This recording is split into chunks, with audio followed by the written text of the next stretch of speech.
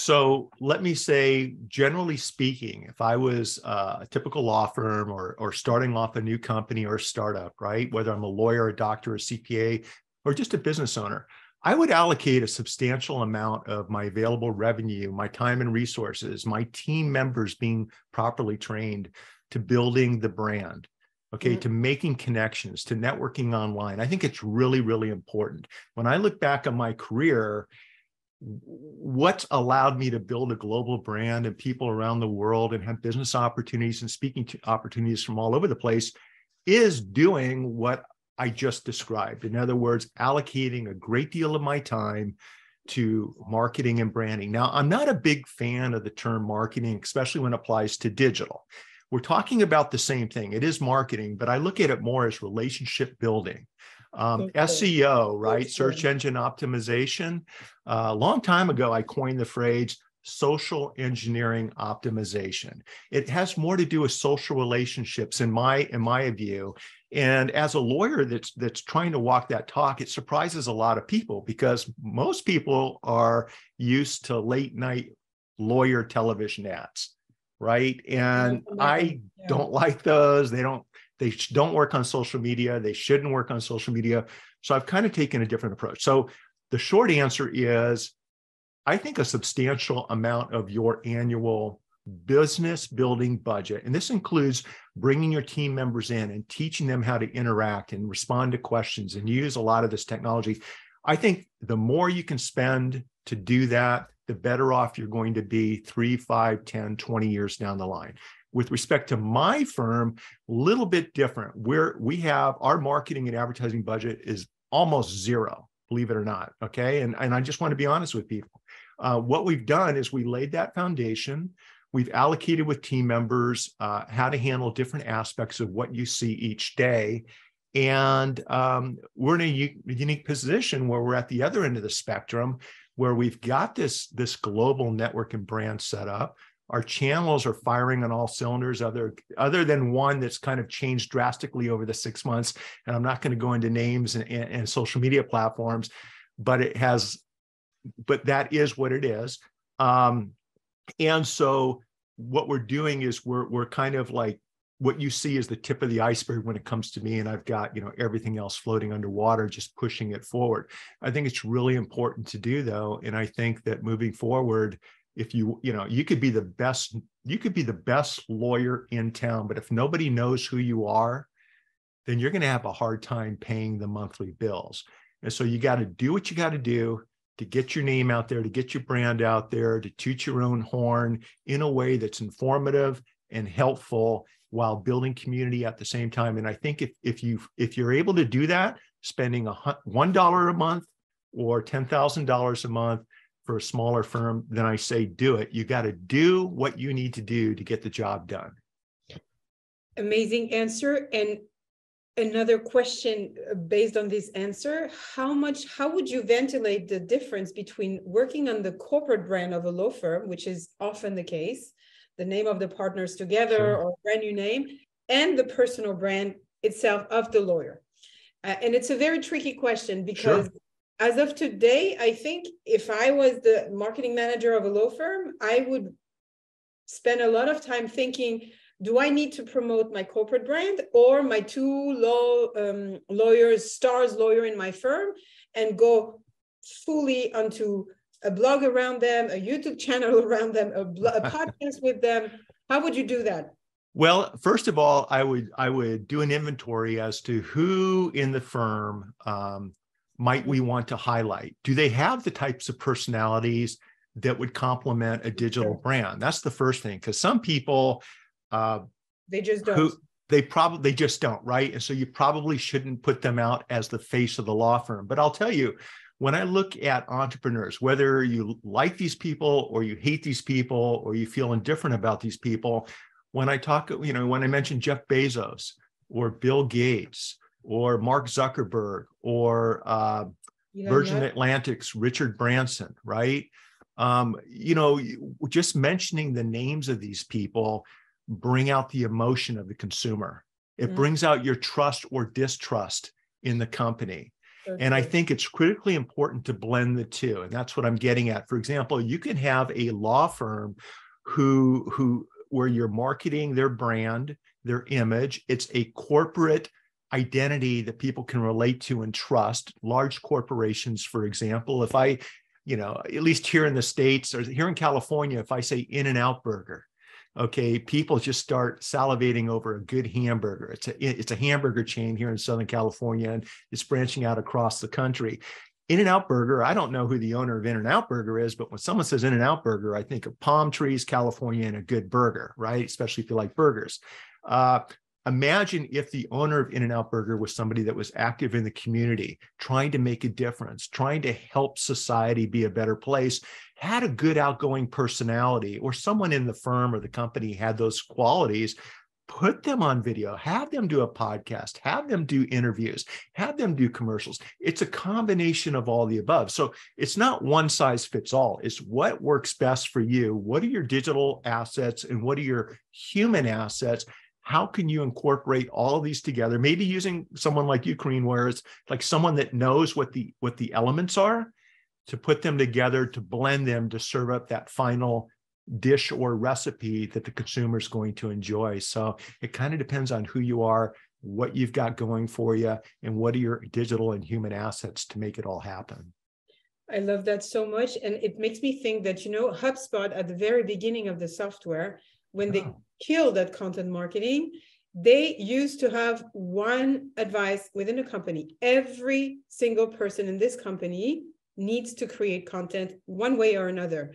If you don't want to show up on a video, just write a blog post. If you at least connect your social account to the name of HubSpot and spread and share all the contents that are shared, you need to involve the team. So even if a lawyer is more introvert than another one, it can still be part of the construction, not maybe of a personal brand, but at least of the corporate firm. I 100% agree with you. You said a major part of the budget, but just to have an idea of the number, 20%, 30%, 50%, just So, my son graduated from SC last year and took a position at VaynerMedia in LA. He's a post-creative strategist. And Gary and I have known each other for a long time. However people feel about Gary and VaynerMedia, they either love him or they hate him. Most people love him.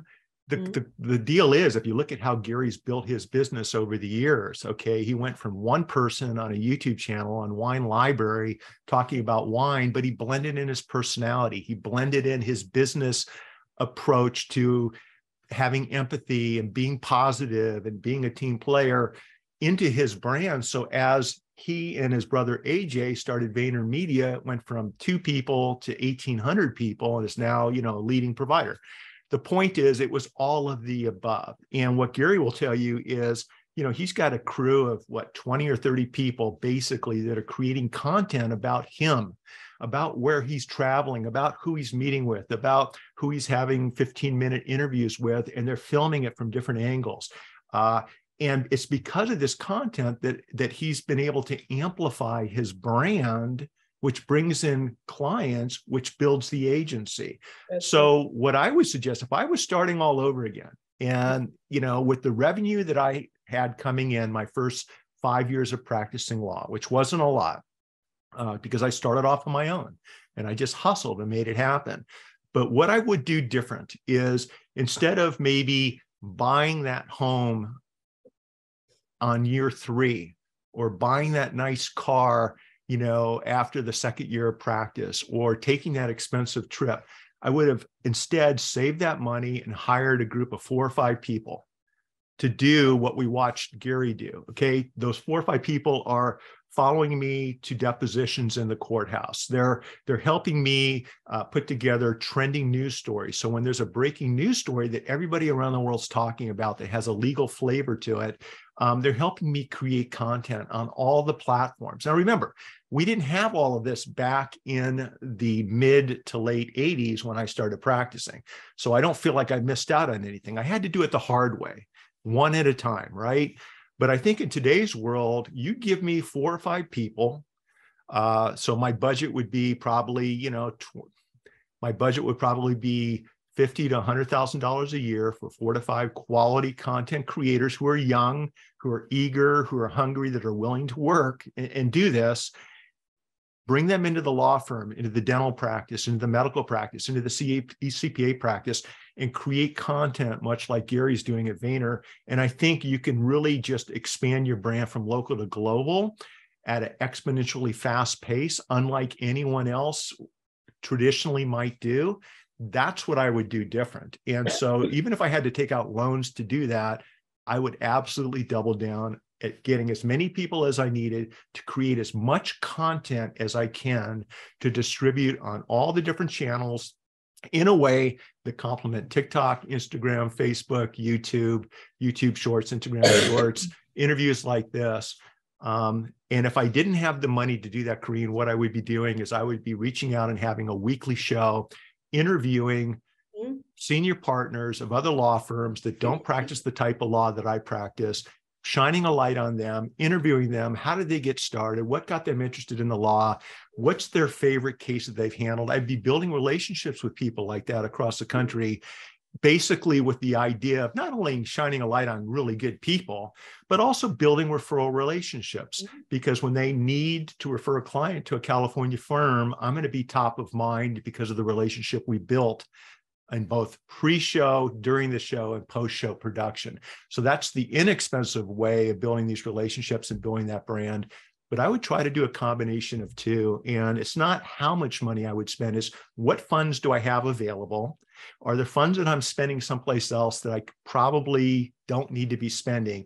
And can I allocate that back into building a content creation team or hiring someone, okay, to do this for me? Someone who I trust, someone who understands my mindset, that can basically do this for me. But I'm going to need a couple of people to shoot content every single day, just like Gary, to create this momentum to take things to the next step. What do you think about that? Do you think that's something that might work? Do you think, what are your suggestions on that? I'm just curious.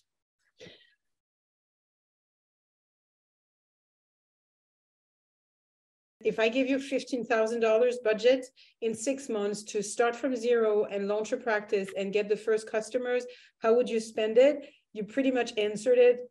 And it was amazing, creating content as much as you can. That was brilliant. So I'm not going to ask twice, unless if you want to add something. Well, let me add something, because this is the part that I think a lot of people forget about, is when I have young lawyers come in and watch me give a closing argument, for example, and this happens down in our courthouses. Afterwards, they'll ask me, well, Mr. Jackson, how did you know how to focus on that issue? Why were you standing where you were standing? Why were you focusing on that one juror, right? And they're looking for that magic pill, that app that they can download to learn how to do all this stuff. And I tell them, it's just from doing this for, years after years after years, from making mistakes, from constant and never-ending improvement, from putting in the time. That's how I knew which buttons to push this morning with this jury on this case. And the $15,000 investment question, all I would say is, I absolutely would allocate a majority of those funds to building my brand like we discussed. Having said that, if I was brand new starting over, I'd also be up at 4 a.m. So from 4 to 8 or 4 to 9, I would be spending as much time as I needed to learn the technology, to learn the things that we've talked about. When all of my friends are wrapping up the day at 5 o'clock and they're enjoying cocktail hour at the local watering hole, I probably would join them for one drink and then come home and spend the next 4 or 5 hours doubling down on everything that has to do with my practice. And I would do that for 1 or 2 straight years. I would just absolutely out hustle every other new lawyer in town that was also starting off his, her, or their practice during the same period of time. Frankly, every partner in town on every established law firm. I'd combine that hustle with that $15,000 to build a dynasty. That's my answer.